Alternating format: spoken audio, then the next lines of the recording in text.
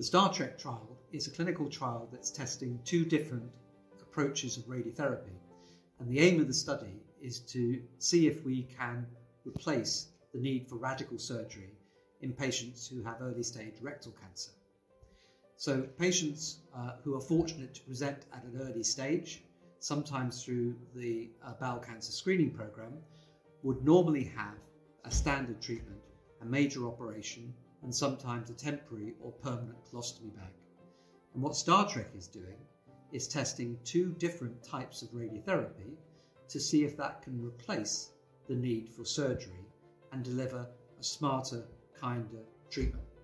I was diagnosed in 2006 with colorectal cancer, and at that time the treatment was a period of chemo and radiotherapy, followed by a major surgery to remove the rectum.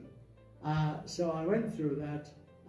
After the chemo and radio, the tumour had shrunk considerably and could have possibly have gone, but that didn't make any difference. I still had to have the full operation to have it removed, which meant that in order to get rid of my body waste, I had to have a stoma, which is a part of your intestine poking through your stomach, and a bag to collect the waste in. So a huge life change, a huge readjustment completely, which took a lot of getting used to physically and emotionally. And so when Judy had hers, it was a frightening prospect for her that the same thing would happen to her. But then along came the trial.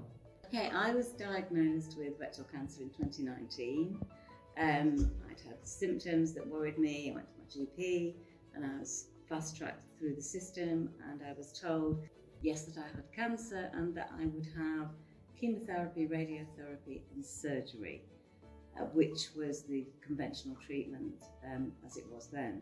But at the same time as I was told this, STAR-TREC trials were beginning in Leeds, and I was phoned up and recruited to the trial because my cancer was early. It was a stage 1, which was exactly what the STAR-TREC trial was looking for, although I think also stage 2 cancer is also eligible for the trial. So out of the blue, after having thought that I was going to have surgery, I was actually offered this kind of lifeline, I guess, of a treatment that didn't hopefully involve surgery. I had 25 days of chemo and radiotherapy, and then at the end of that time, when I was examined perhaps about a month later, it was found that indeed the treatment had worked and that the cancer had actually disappeared. So I think we've had two very contrasting stories, and it's wonderful to see that both Judy and Trevor are so well, and actually they are free of cancer. But Trevor's treatment came at a considerable cost.